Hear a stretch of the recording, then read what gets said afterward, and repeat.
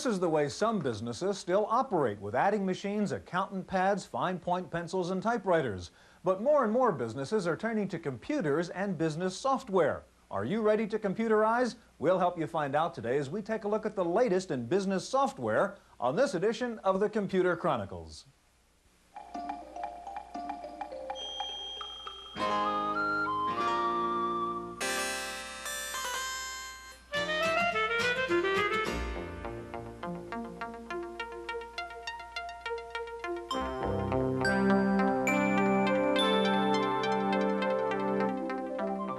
The Computer Chronicles is made possible in part by grants from AFIPS, the American Federation of Information Processing Societies, a nonprofit federation of 11 national societies for computer professionals.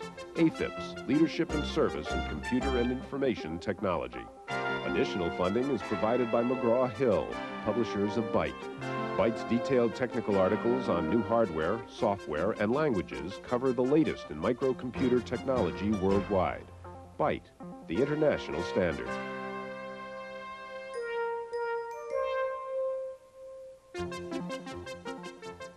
Welcome to the Computer Chronicles. I'm Stuart Chaffee, and this is Gary Kildall. Gary, what we have up on the AT here is something called HAL from GNP. It's a Lotus 123 enhancement. It's kind of interesting. You can see my problem. I did my totals, and my column width wasn't wide enough. Normally, I'd have to go back to my worksheet menu and then column width, range, all these things. The problem is I want to make column E wider. With this program, I can simply say, make column E wider, and it does it. Now, this is a very interesting example of some of the new kinds of business software which are out, but really it seems the world of business software hasn't changed very much since Lotus 123. And have you software guys just run out of ideas in the business world? Well, Stuart, truly generic software like word processors, spreadsheets, database products are very difficult to come up with. And of course, the market's gotten much larger, so software developers can concentrate on specialty areas like law and medicine. Now, when we're trying to come up with those truly generic products, we can also just put frosting on the existing ones. Well, we'll look at some of the basics today, from word processors to spreadsheets to database managers. All of these have changed the way people do business, and we're going to begin with a real-world example of those changes. About 30 miles south of San Francisco is the Obister Winery, a small family-run business producing about 10,000 cases of wine per year. Winemaking is an uncommon blend of artistry, craft, and science.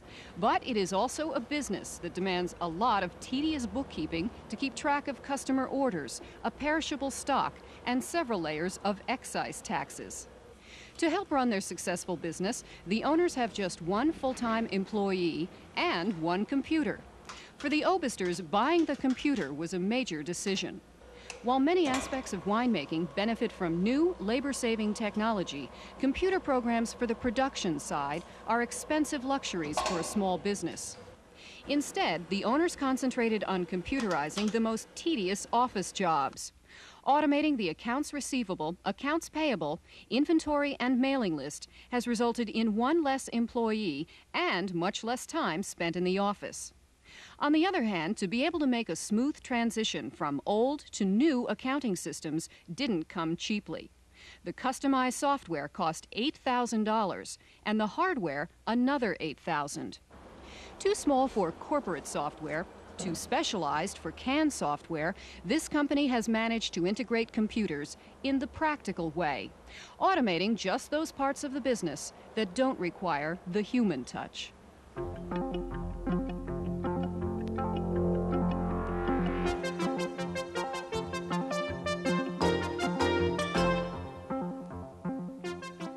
Joining us now is Louis Levin, Product Manager for WordStar 2000 at MicroPro, and Dr. Alan Ashton, Co-founder and Vice President of Satellite Software, makers of WordPerfect. Gary? Alan, WordPerfect is a relative newcomer compared to WordStar. What features really make it great?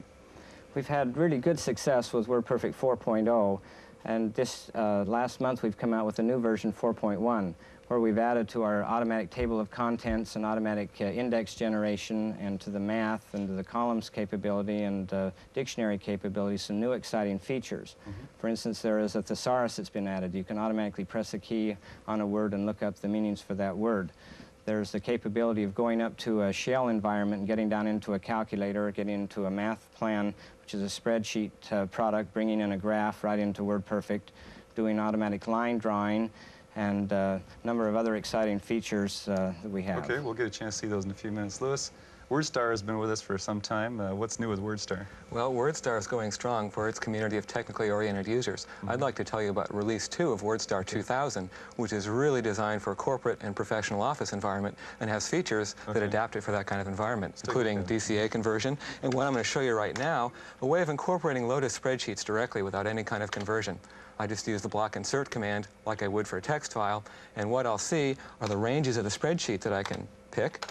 And I don't need to read in the whole spreadsheet. I probably don't want the whole spreadsheet.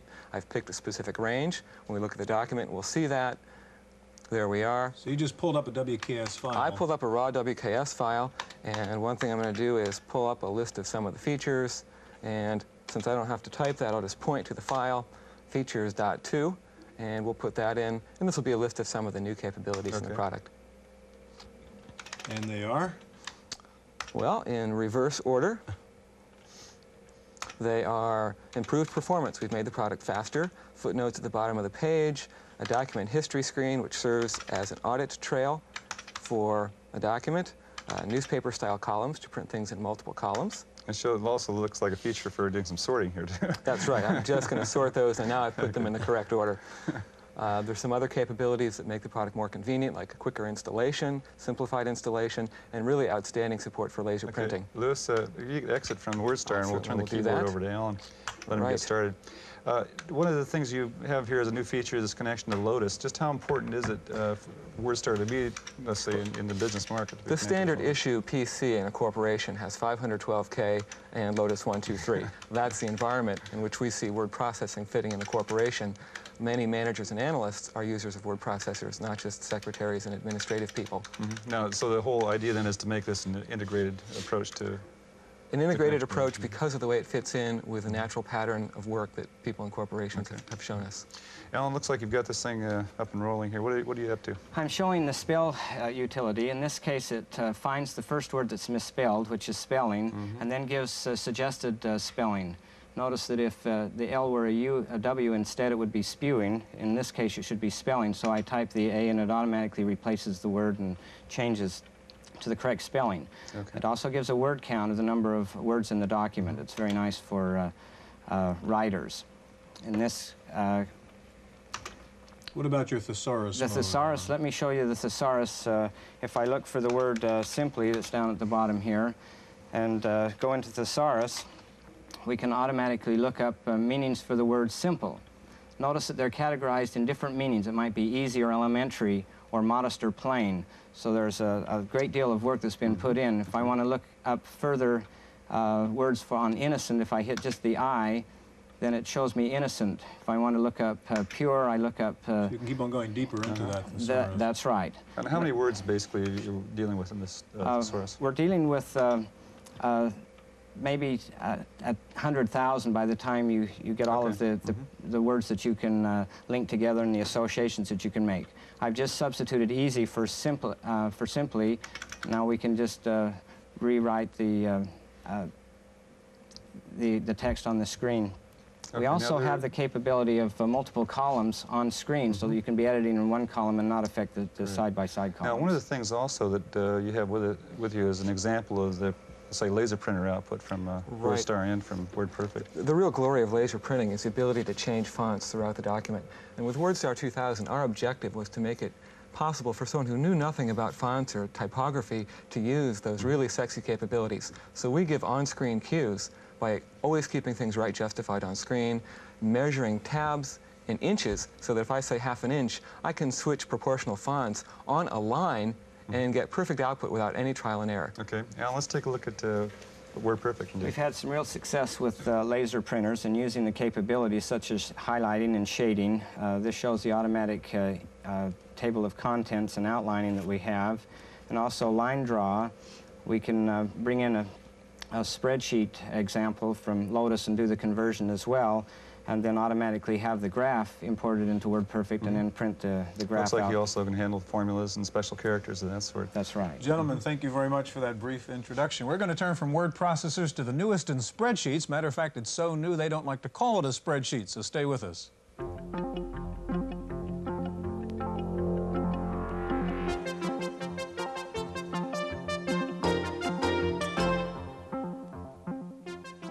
With us now is Stan Kugel, president and co-founder of Javelin Software based in Cambridge, Massachusetts. Stan, I was joking a bit before about a spreadsheet and Javelin not being a spreadsheet. How is it different from a spreadsheet?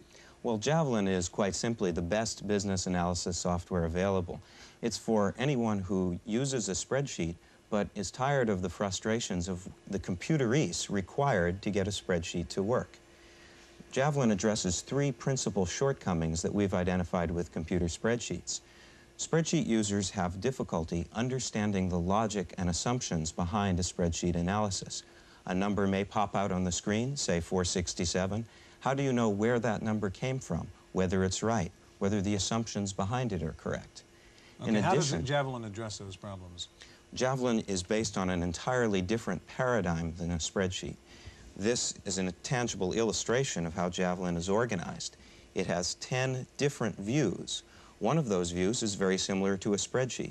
But more importantly than that, these other views allow you to look behind a spreadsheet analysis and ask the question, where did that number come from? Are the assumptions correct? Did the analyst use the correct logic in forming the analysis? Okay, could you show us on the program then? Sure. On the screen you see here a model I built earlier today. It's for DeSoto Automobile Company. I've shown a projection in the lower window of DeSoto's operating income. This is a graph. And in the upper window, I've shown one of Javelin's 10 views, the diagram view. If I present to you these operating income projections, you may very well ask, is that correct? Can I really have confidence in that result? If you ask that question, I'll refer you to this diagram here that will show DeSoto operating income is derived from total sales and total costs, at least according to my model. If you have faith in those assumptions, then you may ask to see what were the total sales, or what were the total costs. Now that you can also go back, now can you discover what the basis of total sales were? Yes, you may.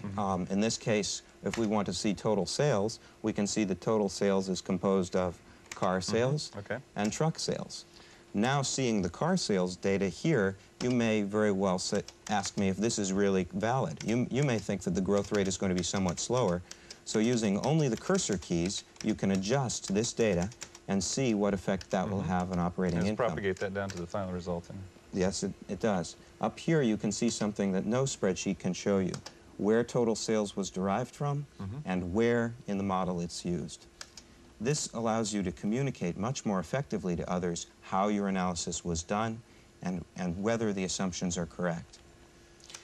Next thing I'd like to show you is the ability to change the data using what we call a quick graph. Here is a graphic representation of car sales as entered. If this looks like an unrealistic projection, we can use the arrow keys to adjust this. And then, as soon as we make those adjustments, you can see they're reflected here and in all of the other 10 views in Javelin. Here are the 10 views. The worksheet view allows us to show, for example, DeSoto income by month. And here it is. If I synchronize the graph to it, as I select, for example, truck sales appears in the graph below. Here's total sales. And here's car costs. Okay. Finally, if I want to... Stan, we're going to have to move along. That is very impressive. One of the most difficult problems business users have is what kind of software to buy. So we went out and asked a business computer consultant, and Wendy Woods got the report. There are thousands of business software products on the market and no end of reviews in magazines vying to tell you which ones are the best. For the average executive, this translates into a nightmare. Enter a new kind of doctor, the consultant. Charles Bornheim spent 18 years in the data processing field and has watched people make a lot of mistakes. There's lots of pitfalls. I mean, it's a very complicated process. There's lots of details to be aware of, and there's many places to go wrong. Spend money, waste money, lose money, etc. Some people do it themselves and they do just fine, but that's a minority of people. Good consultants provide the technical, business, and even programming knowledge data processing executives need to make the right choices about software and hardware. Consulting is a booming field, and because it's growing so fast and unregulated, executives must also choose their consultants with care. There's a number of people who aren't consultants at all, who are calling themselves consultants, and in general the public is not able to discern the real consultants from the imposters. Some of the imposters, says Bornheim, include salesmen out to make commissions, or people new to the business out to make a fast buck. In terms of advice about choosing a consultant, Chick Bornheim recommends that you get references, especially about a consultant's jobs that were similar to yours. Or call the Independent Computer Consultants Association at 1-800-GET-ICCA. It could be your guide through the jungle. For the Computer Chronicles, I'm Wendy Woods.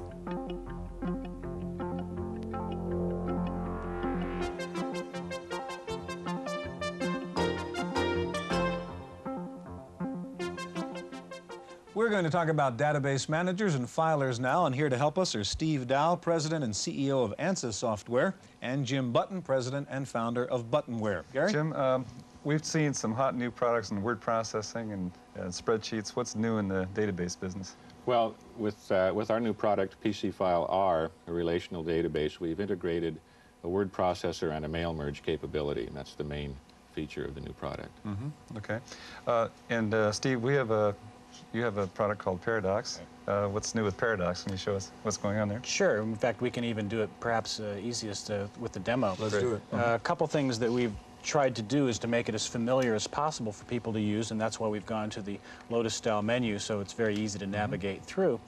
And I think we'll go in immediately and talk about asking questions or querying your data. And it's very easy. You select Ask. And what we've done is made an enhancement on IBM's Query by Example.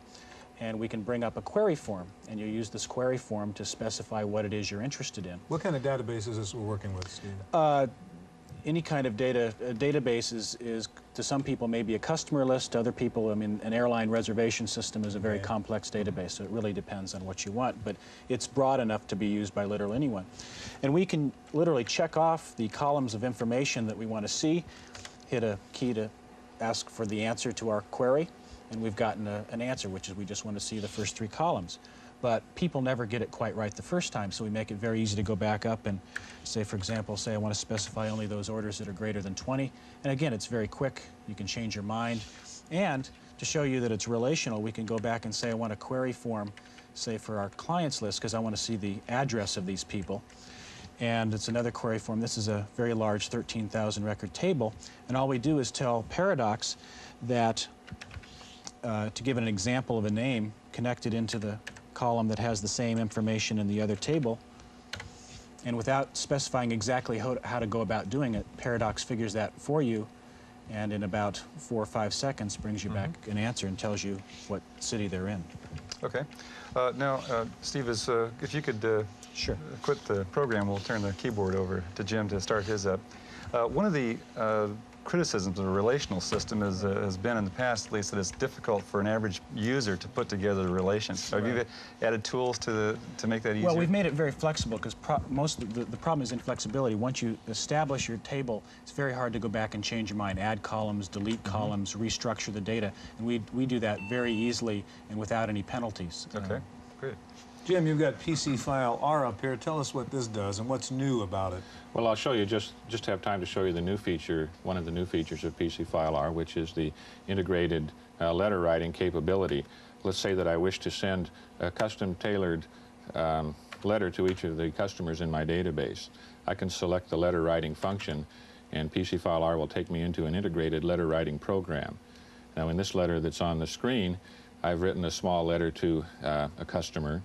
And within the letter, I've embedded commands showing what pieces of data to place at which spots in the letter. Upon completion of the written letter, I can then go back into PC File R and create the letter on my printer. Okay, and the information that's actually included in the letter then has been brought up as part of the request? Yes, I can pull selected records, selecting on up to 10 different search criteria for determining which customers in the database to send the letter to. And as a matter of fact, as each letter is about to be printed, there will be one final pause on the screen showing me the customer and asking yes or no, would you like to send this one? Okay, what's in the future? What are we going to see as far as the next versions of new database systems? Well, as far as our product is concerned, we'll continue to enhance it in terms of capacity, speed. We're looking at networking version of PC File R in the very near future. Okay. Steve, how about integration with, again, we've seen the integration of word processors with spreadsheets. Is this important to be able to talk to a spreadsheet? We think it's very important to communicate. In fact, we have built-in export and import capability with a variety of formats for other databases, spreadsheets, as well as word processors. But the reality of living in a 640K environment in the DOS world means that there's a limit to how much you can put all in the same package.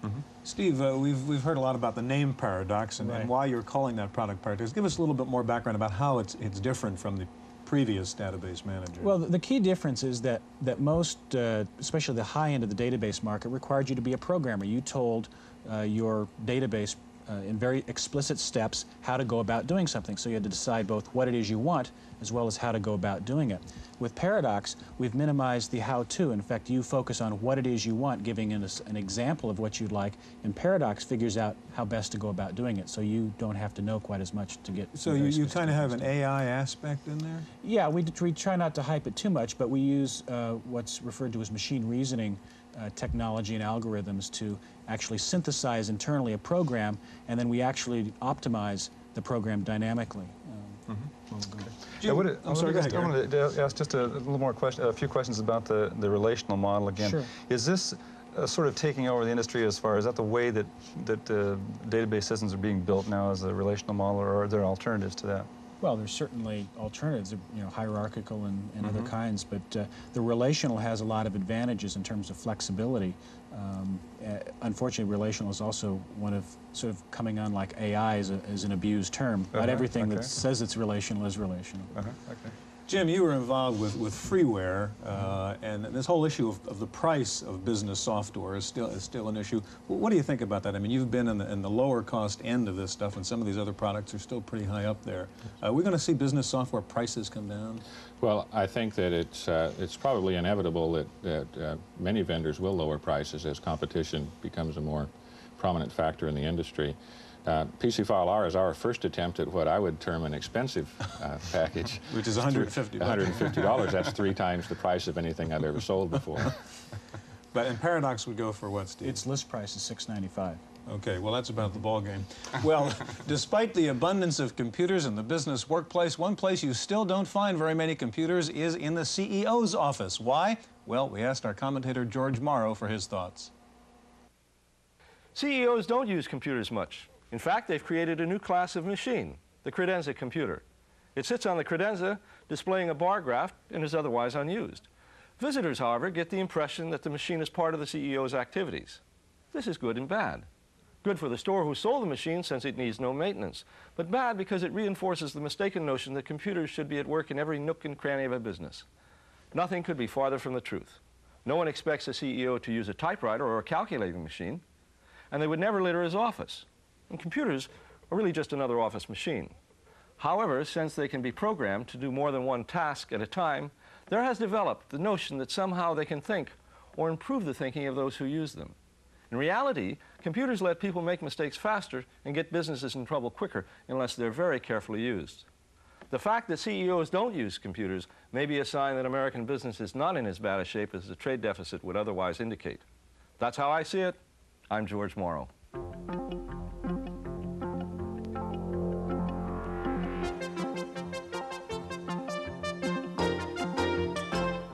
In the random access file this week, Eastman Kodak has announced a new floppy disk drive with the capacity of a hard disk. Kodak's new drive is a 5¼ drive with the floppy disk encased in a plastic cartridge. The floppy has a capacity of 10 megabytes of formatted storage. Kodak is also introducing a 5 megabyte drive using standard floppies made by its subsidiary Verbatim.